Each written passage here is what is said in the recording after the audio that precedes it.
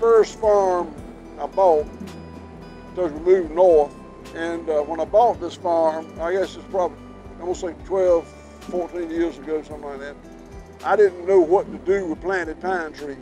They had planted pines on it, so I just left them alone. That's not the right thing to do.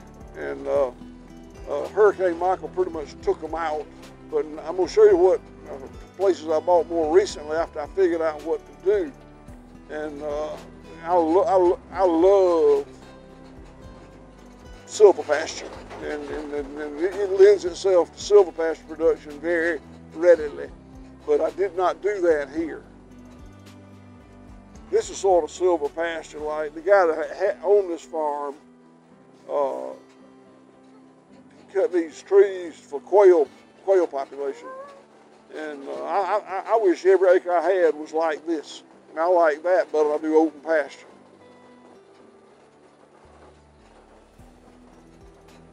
This is Hurricane Michael damage. We were ground zero for Hurricane Michael, and it was a Cat 4 when it came through here.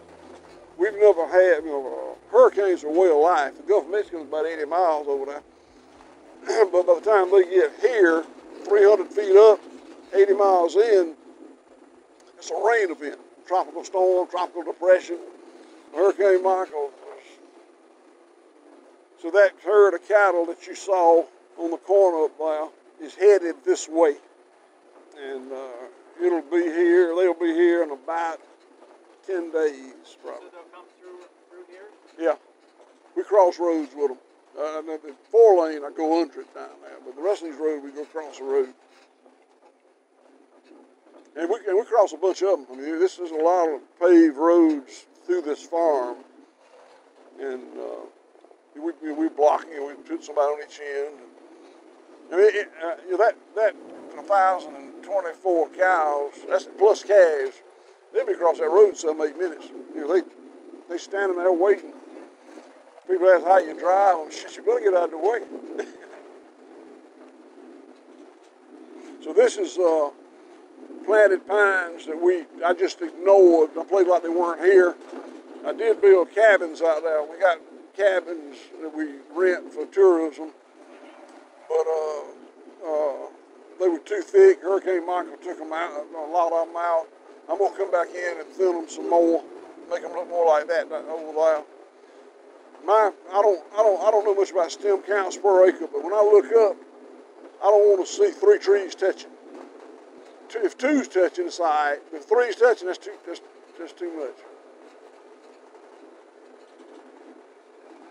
That plant, y'all have that plant, that butchie plant, that tropical soda apple? It's Man. invasive. Huh? Invasive. It's invasive.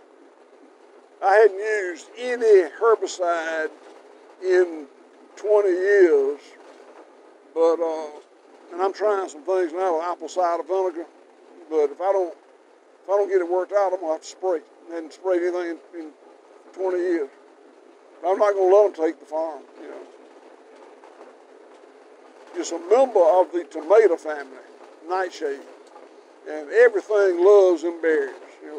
Cows, hogs, sheep, goats, deer, coons, possums, birds, everything loves them little berries. And when they defecate, got another planting. Up here is our organic vegetable farm. They don't like for me to call it a garden. Organic vegetable farm. And I don't allow you to ask any questions up there because I don't know the answer. And it's embarrassing. I know the guy that runs it. They do a real good job. It's about 2, 3 people. Sometimes somebody else will help them. And we sell everything they produce. We either sell it in the store or cook or freeze it and sell it. We don't go to farmers markets and those kind of things. We did for a while, and that didn't work for us. That little cabin you were going to tell you about.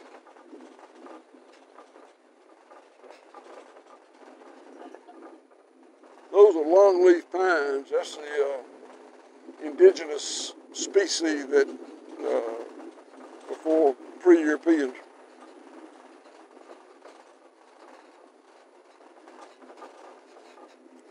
lot of these fences are overbuilt because I built them to contain sheep and goats as well as cattle. For a cow fence, that 3 strands of smooth wire is perfectly adequate. You won't see many sheep. There's some sheep over here. You won't see many sheep or goats. We got a contract grazing a 1,425 acre solar voltaic array about 6 miles from here. And there's our honeybees and our fruit trees. We just started planting fruit trees a few years ago. I'm going to plant more and more of them. And we got a very talented beekeeper, a 3rd generation Mexican guy that is passionate about those bees. He does a great job. So you found that the high tension wire just is less maintenance than the solar than the electric? We use solar when we don't have electricity. If I can plug it in the wall, I want to plug it in the wall. I mean, you prefer the high tension versus the electric fence? That's a high tension electric fence. Oh, it's electric. Oh. Yeah, that's what I didn't understand. Yeah, I think it is. Grab it and see. So over here you can see an example of using animal impact. We're not going in there because it's muddy, but this strip along here was 30-year-old pine trees the previous landowner cut before he sold me the property. This is where we use hogs to impact that land. And there's a big drove of hogs down there. And we just move them back and forth, back and forth. They'll prevent that from becoming a jungle. In this country, if you cut over timberland, it goes back in as a jungle. Using animal impact, we can prevent that. Out there's chickens and guineas in that set. He's feeding them with that green trailer. He loaded up at those tanks in town we looked at. Out there feeding right now. All these poultry houses on either skids or wheels. And we move them about once a week. Moving them does several things. One is it gives them an environment that's free of pests and parasites. If it moves that manure is toxic if it's all in one place. But if it's move, it really makes a difference. We take a lot of drone shots. You can see where we move the houses across the field.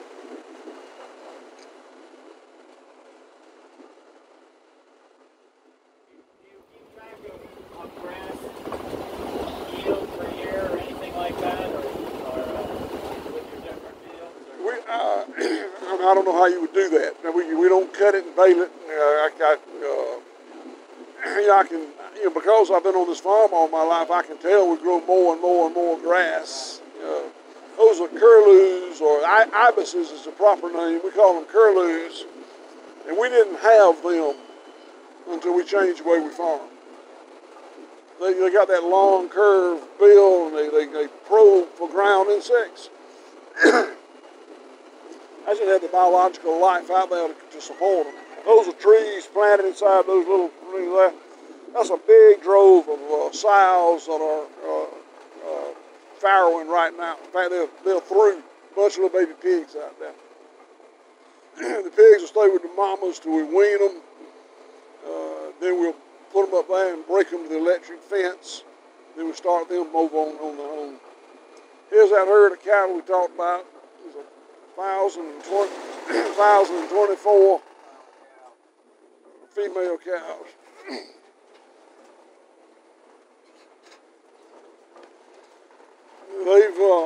We're going to shut them up and preg check them.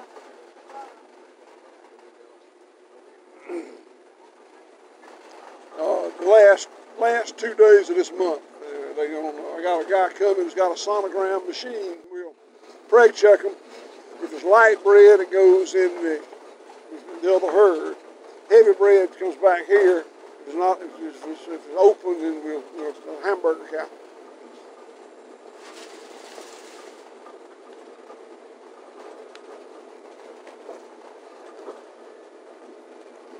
Notice these swallows. That's a sign of teeming with life. There's a lot of insects.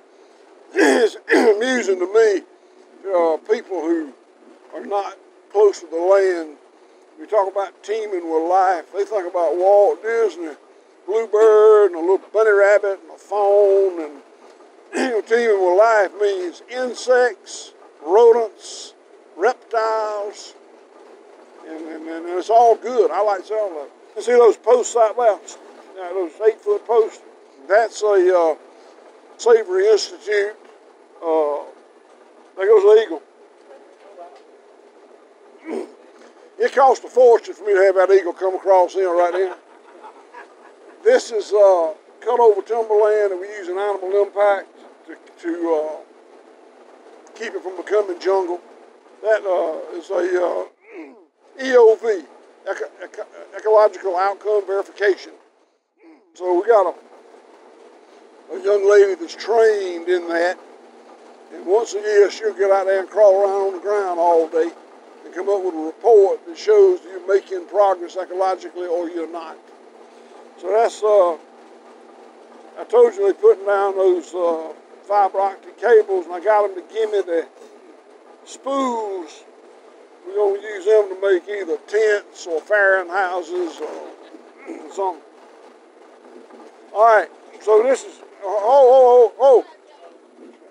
This is a good place to show you something. That's before, during, and after. And those cattle put out there this morning. Tomorrow morning they're going to be put right here. They hammered this more than I would have preferred them to. It's all right. It's fine.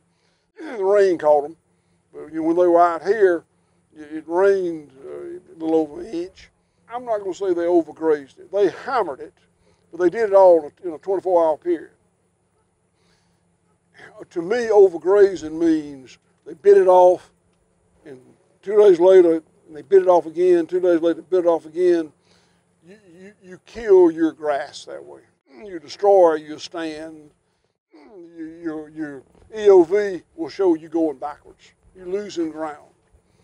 The way we do it, move them, you gain ground with the EOV. I'll tell you more about that in a minute. Here, I'm going to say we gained ground here. Now, we did more vegetative impact than I would have preferred.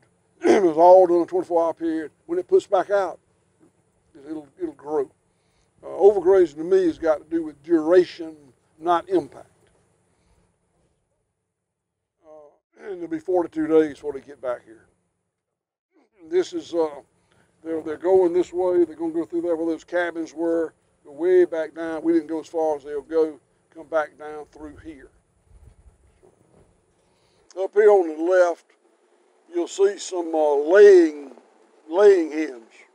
So those chickens I showed you over there were meat birds. These will be layers. Different breed, different management, different feed. So this is part of that same with the hammer. It's wet when they went here yesterday. This is an old pecan orchard. I'm 66, and I played in that pecan orchard when I was a kid, and the trees look like as big then as they are now. They're dying now. I feel like we saved them. It was undergrowth. Pecan trees don't compete well. Understir, you couldn't get through it, and now we've opened it up. I think they'll quit dying. Yeah, this grazing will probably make the trees healthier, huh? Huh? Grazing will probably make the trees healthier. Yeah, oh, it will. It will, because you don't have all that competition. Strangler vines is what kills them. They look like they mowed down just about everything, too. They're not being overly selective, are they? That's a good point. Putting them in, making them eat it is part of it. So this is what it normally looks like. This was grazed 2 days ago. I mean, it has not recovered much. We just didn't hammer this bad. Same size paddock, same herd. It just rained an inch and a half. It just didn't have that wet to begin with. These laying hens up here, those houses are old cotton module builders. For those of you from New Jersey, a cotton module builder is an obsolete piece of cotton harvest equipment. So I buy them for scrap iron price, which is about $1,000, and then we trick them out to make poultry houses out of. Poultry housing, field housing is a real issue. Because, I mean, if it's heavy enough to withstand the elements, it's too heavy to move. But these are my answer to it. They got wheels on them. Takes a tractor to move them, but it's not. You just drop a pin, move it. And those withstood Hurricane Michael. I lost some sheets of tin off the top, but they were very, very little damage. See how we got the fence around the dog in there? That's the answer to the eagle problem.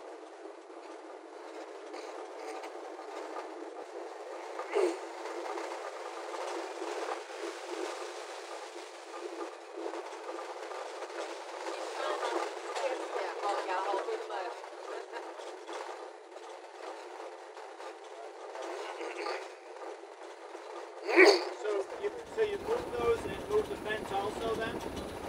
You will. We got enough fence. You'll get out and leave the fence up, build a new one, pull it into it, and then take that fence down. This to the next, like hopscotch. So these will graze the day before. So you're tracking the cattle in reverse. This is about what a normal impact would look like. And they're given grain also? The poultry. Yeah. Poultry and pigs are fed grain.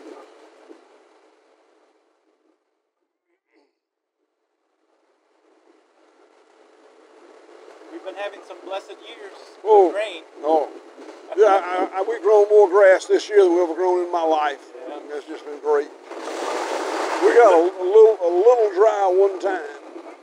So you have plenty of grass for all the animals that you want to grow, or if you had more, you could grow more animals?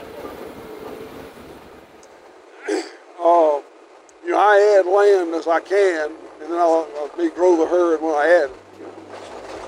There's no magic number on my mind.